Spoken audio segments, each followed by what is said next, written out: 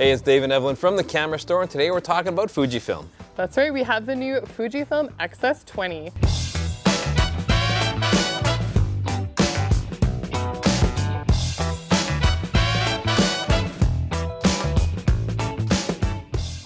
We have the Fujifilm X series APS-C censored camera. This is the X-S20. Now this is designed for being a content creation camera that can be used for both photography and video. Now our original plan was to get up somewhat early and 10 a.m. and to take some nice landscape shots of southern Alberta here, but we have a ton of forest fires in the area, so the smoke is very bad, and so the scenery shots aren't great. It looks kind of of course our hearts go out to everyone that's been evacuated and have been dealing with this, but we are in the small town of High River. We're taking a look at some vintage architecture. There's some really cool murals and stuff like that. We just love exploring the small towns in our own backyard. So this is the X-S20, and if you've been shooting with the X-S10 from Fujifilm, you're going to feel right at home. It's based on the same body and the same design, but there are some improvements on this camera. Yeah, and if you're not familiar with what this body is all about, it's a fairly compact camera, but it has a nice deep grip to it. It's only 491 grams, so it's lightweight, and it's a great travel tool. Now, the other interesting thing is because this is a hybrid camera, it's designed for both photo and video, you'll notice that the control dials are unmarked. And what that means is you can customize it to a variety of different settings. Unlike cameras like the X-T4, which have like a dedicated ISO dial, this one you have two dials on the top that you can actually customize.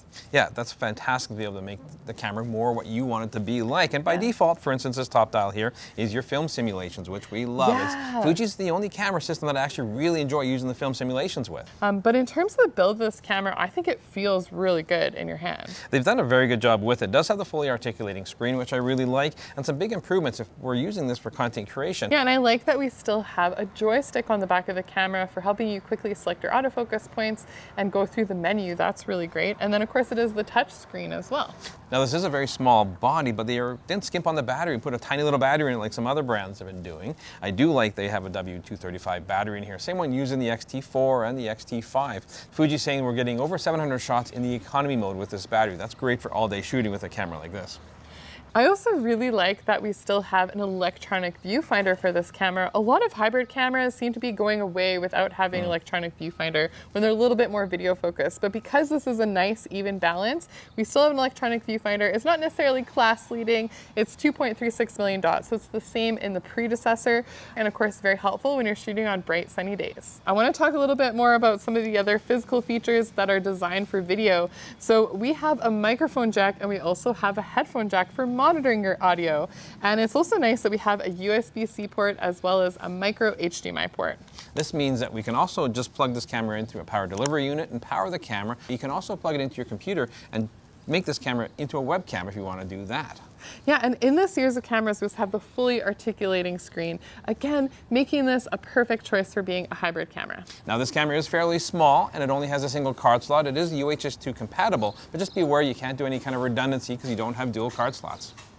The Fujifilm X series system is built around a crop sensor, and this is actually great if you're someone that's traveling or you want something that's easy to bring around with you, because as Dave is illustrating today, you can pack a lot of glass in a fairly small bag. Yeah, I'm running the mind shift today, and I've got everything from an 8mm, this brand new 8mm lens, all the way up to a 600mm lens, all packed inside of this bag, and it's great because it doesn't really weigh you down a lot, but the image quality is fantastic out of these little lenses. So this has a 26 megapixel extra sensor. It's backside illuminated. Yeah, it's the same sensor found in the X-T4, and we really like that.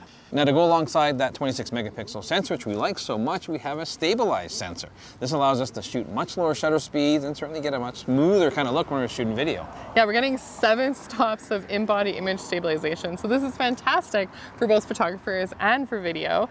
The other thing I should mention is that it's a fairly fast scanning sensor. However, just like the predecessor, we are noticing a little bit of rolling shutter. When you're in electronic, it's nice that you have the option between mechanical and electronic. Now, when you are shooting in mechanical, you can shoot up to 1/4000th of a second for your shutter speed. But if you're shooting in electronic, it opens up the door for you to shoot up to 1/32,000th of a second. Why is that important? Well, if you're shooting in really bright conditions, you're able to actually shoot without having to worry about ND filters and shoot wide open. So you can get some really nice looks, really shallow depth of field, but be able to do that in bright, sunny conditions. That's a fantastic option. Once you start shooting with it, you wonder how you lived without it. Now, part of this whole reason this camera is so good is we have the new X Processor 5 in this camera, giving us really good processing speed. We can shoot up to 8 frames per second mechanical, up to 20 frames a second in electronic. Yeah, you have a lot of horsepower in this camera, and I know a lot of people are talking about it as being kind of like a baby XH2 because we're seeing a lot of the same type of features, especially when it comes to the autofocus performance. Yeah, I mean, thanks to that new processor in this camera, the autofocus is fantastic. It's significantly better than we're getting on the XS10. Yeah, it's making it kind of easy for us to review these cameras, or maybe hard, I should say, because a lot of them are all kind of like leveling the playing field in terms of doing really good tracking and autofocus, especially with humans. Fujifilm does a really good job with humans, but we're also seeing tracking of being able to do stuff like animals, vehicles, things like that. Effectively, Fujifilm has packed a lot of stuff into a very small body that's a pleasure to use in both stills and in video. Dave, you're always getting to talk about the trick features, but I bet you didn't notice that I can do this. Whoa. That is the smallest flash ever. I mean, it's got so like fun. a guide number of like 2 or 3. It's just very satisfying to play with, but it's a nice little feature to have, and it's so hidden. I mean, honestly, as much as I'm mocking the size of this flash, it is nice to have just a little bit of pop when you need it, but it's not going to be something that's going to illuminate a room by any stretch. But no, nice little film. It's great. But you know what's even cooler is all of the video features that are packed into this camera. I mean, this is really designed to be a true hybrid camera and make your video production that much easier. What I like about it is that they have a lot of features there that if you're not really big into video or new to it and all these terms and technology are kind of blowing you away, they make it very easy to work with. Just get in front of the camera and it's going to do a lot of stuff for you, or you can take it to a whole nother level and then beyond that. Yeah, it is designed to really grow with you as a content creator, so you have more flexibility. So one of the big features that's a change or an upgrade is that we now have 4K 60p internal up to 10-bit, and that's with a slight crop, but it's nice that you have this feature right to the memory card. And if you want to step it up beyond that, we do have F-Log with this camera if you want to do some post-processing. We also have Blackmagic support and ProRes through the HDMI.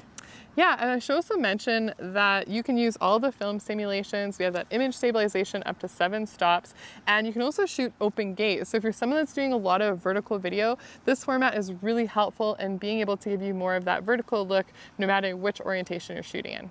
Another thing I forgot to mention, if you're sticking with 1080p, you can go up to 240 frames per second, which is great for video production to throw in some really nice slow motion. And they've designed this to make it easy to use for content creation, especially if you're like a one-person show. We have a tally lamp, and then with the menu system, we have a new vlog mode that gives you a simplified menu. It's really easy to tap and select the things that you want. So that's nice to have. And of course, we mentioned earlier, we have a headphone jack as well as a microphone jack. And so it's nice to have both. You can actually monitor your audio, which is fantastic. This is packed with a lot of great video features that I think content creators are really going to appreciate, but I think this is a great tool for both photo and video. Well, Dave, we took this smoky day and to make the best out of it, exploring one of the small towns nearby, High River. It was a lot of fun. And part of the reason it was so fun is that not just you as a co-host with me today, but this camera. We always have fun with shooting Fuji. Yeah, the X-S20, it does follow the same ethos of Fujifilm. They really have photographers in mind, and I think that they've really also paid attention to what's going on in video and made it easy to use and have adapted to a lot of the features that content creators are looking for. It's always had a really good balance to it, the Fujifilm cameras. Balance sort of the enjoyability, the functionality, and the image quality all come together in a really nice package, and I love that this X-S20 gives us a really decent battery, so I'm not carrying around a lot of extra batteries. I get a full day out of this without any problem at all. But I love the fact we can throw on like this 23mm lens, which is one of my favorites in the Fuji system. It's getting kind of old. Should be a new one soon, I would hope, Fuji. But the image quality is fantastic out of it. And the fact that I can carry 5 or 6 lenses in a backpack and have everything covered, I love it. Absolutely. And the other thing is they've just made a nice balance of having some of the higher end features, nice processing power, and a lot of stuff that gives you flexibility for both your photography and your video. And of course, we want to know, what do you guys think? What are your thoughts on this new X series cameras? Does it check all your boxes? Let us know in the comments below. Are you as happy as I am that we don't need a dongle now if we want to plug in a microphone or a headphone? Make sure you follow us both on Instagram. And if you're new to our channel, please subscribe, hit the notification bell, and we'll catch you again very soon.